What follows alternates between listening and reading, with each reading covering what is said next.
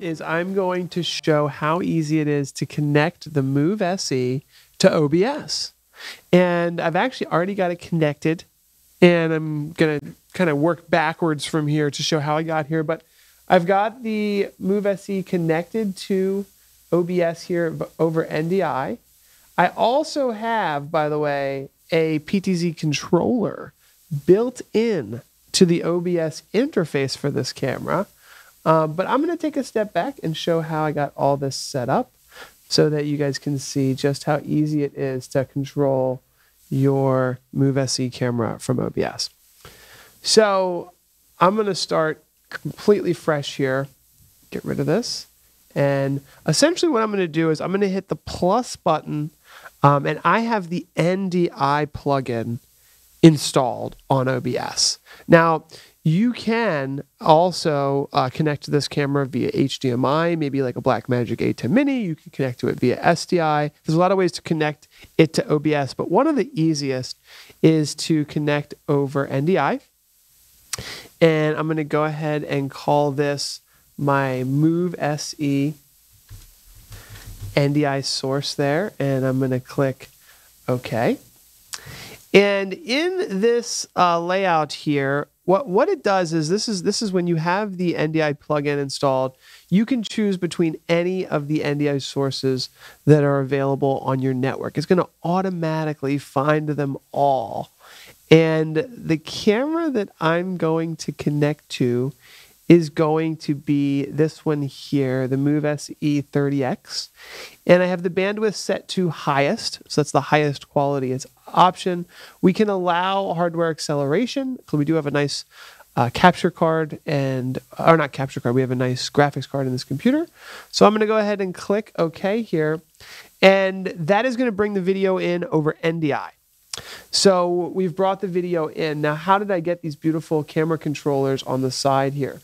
Well, one of the things that you can do is you can go to Docs at the top of OBS, and you can add custom browser docs.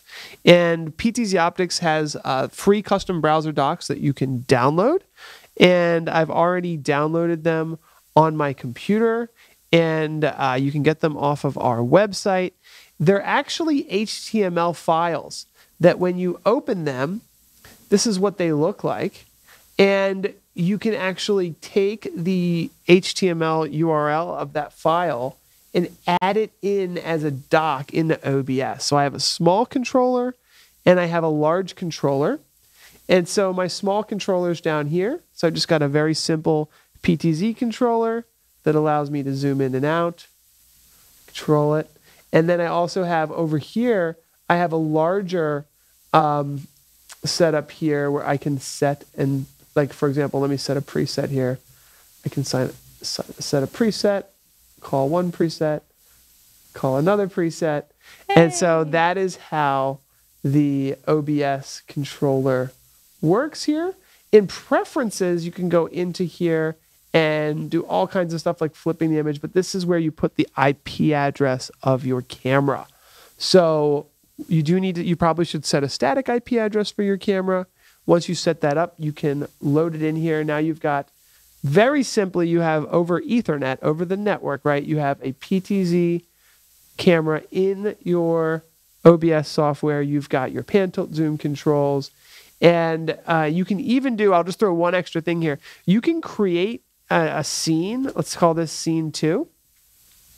And you can actually bring in a PTZ preset with, so if I add this existing one here, you can actually add a PTZ preset into the scene.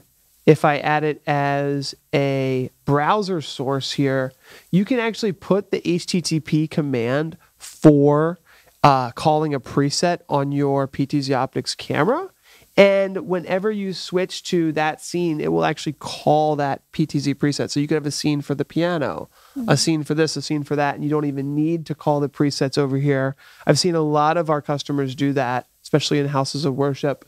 But that concludes how to connect the Move SE to OBS.